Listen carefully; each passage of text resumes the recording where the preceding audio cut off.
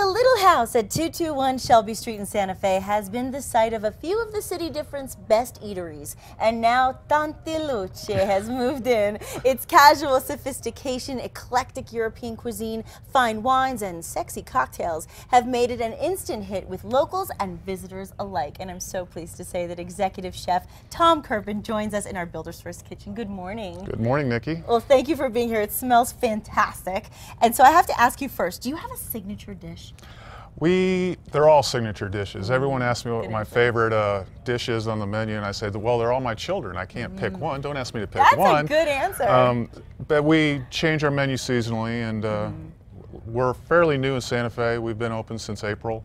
So we're coming up on our new one-year anniversary, which will be great, and just trying to make our way through. Well, you already have a great reputation. You're doing something right. And I have to ask you about these sexy cocktails that guests can sip on during your very, by the way, affordable happy hour. Tell us about that. We have happy hour. We're closed on Mondays. We have happy hour every day, Tuesday through Sunday, 4 to 7, 7 for 7 until 7. So perfect. all the bar menu items are $7, and a selection of our signature cocktails and wine is $7 as well. Super affordable. Which would include, our most popular cocktail right now is the 221 Margarita.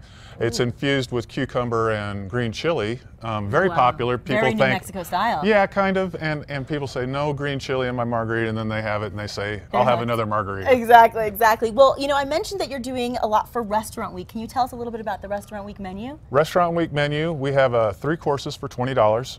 It's a choice of Caesar salad, our organic greens, or our soup of the day, which changes daily. How ironic. It's a choice of, the entree is a choice of chicken piccata, traditional chicken piccata, molasses glazed pork tenderloin, or butternut squash polenta for our vegetarian friends. Sounds and amazing. then we make our sorbet in-house, and we have a choice of a raspberry, a mango, or a yuzu sorbet this week. Delicious. And what you're cooking today is pretty fantastic in itself. Tell us a little bit about what you're making and how it gets put together. This is one of our dishes that's been on the menu since we've started. It's a braised buffalo short rib.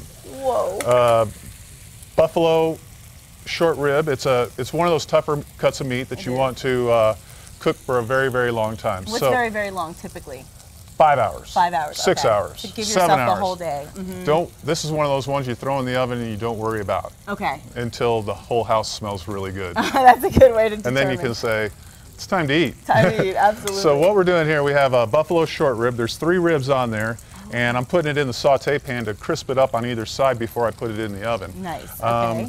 So we're doing that. Braising is one of those things that's near and dear to my heart. It's good at this time of year when it's chilly outside too, because once again, it warms the house up and it makes your, it's one of those rich, hearty dishes that's traditional. You can use this with buffalo short rib, beef short rib, any kind of short rib. It's really good in your crock pot at home. And it's comfort food. It's exactly right. It's something that makes you feel good. Definitely. And that's the way, I mean, as cooks, the pendulum swung a lot. I remember when we used to put 2 ounces of protein, 4 sauces, and a little garnish and called it $42. We've come back to comfort food. Yes, and part of that includes the side dishes, and I know you have some delicious sides for us as well. Yes, you've been worried about these truffled mashed potatoes since I walked in this morning. He knows. I've been a little bit excited about this. So we're going to make a little truffle mashed potatoes, once again, hearty comfort food, and saute a little spinach, because sauteed spinach goes with that just perfectly well. Okay. So we've got this just about where I want it. Perfect. And I'm going to cut it.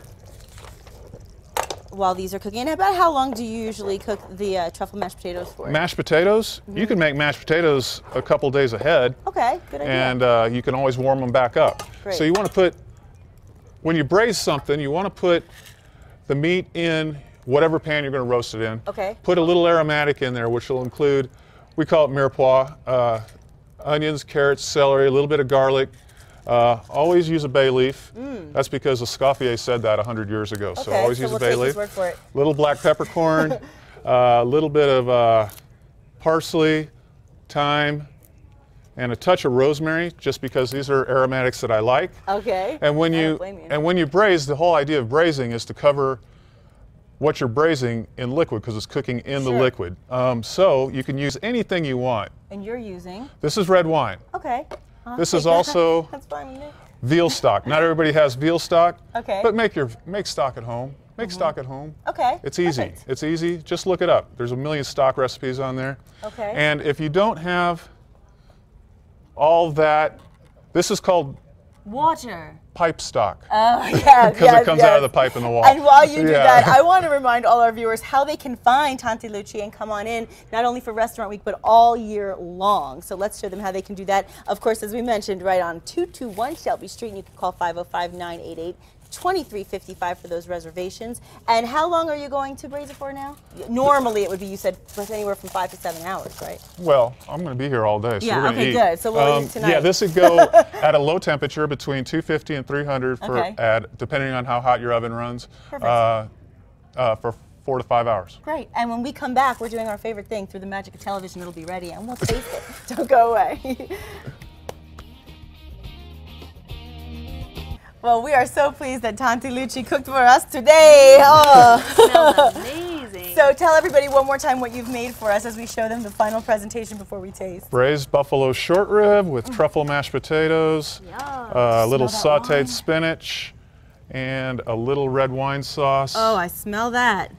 Oh, this is fantastic. Thank you so much for making this. You all are fun to cook for. Final touch there, right? Little Final red wine touch. sauce right over the Oh, top. yeah. And you guys have to go on in and check it out over in Santa Fe. Thank you so much for joining us. Thanks to all of today's guests. Thank you for watching.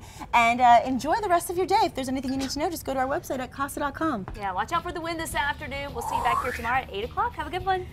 Fork time. It's like nighttime. Thank you.